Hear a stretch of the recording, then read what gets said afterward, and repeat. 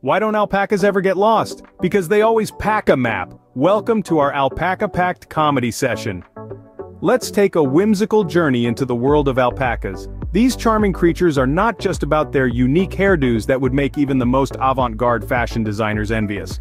It's also about their amusing, nonchalant expressions that seem to say, "I'm just here for the snacks, man."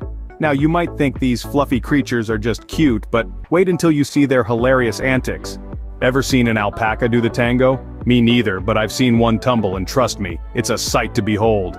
Picture this, a fluffy alpaca bumbling about tripping over its own 4 feet. It's like watching a cotton ball in a windstorm. Utterly hilarious. Or how about the time an alpaca tried to outleap a rabbit? Spoiler alert, it didn't end well. But who can resist such endearing clumsiness?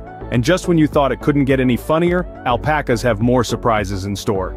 If you thought your dog's guilty face was funny, wait until you see an alpaca's "I didn't do it" expression. Trust me, there's nothing quite like the wide-eyed innocence of an alpaca caught in the act. Picture this, an alpaca with a mouthful of flowers, looking as if butter wouldn't melt. Or how about the mischievous grin of an alpaca who's just discovered the joy of spitting? With their oversized ears and fluffy faces, they're the masters of comic mimicry. Alpacas, with their comic expressions, surely know how to make a statement. So, who knew these fluffy creatures could be such comedians, right?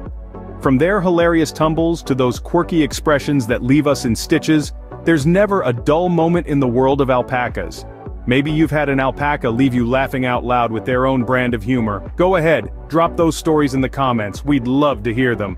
Next time you're having a bad day, remember our funny alpaca friends. They're guaranteed to put a smile on your face.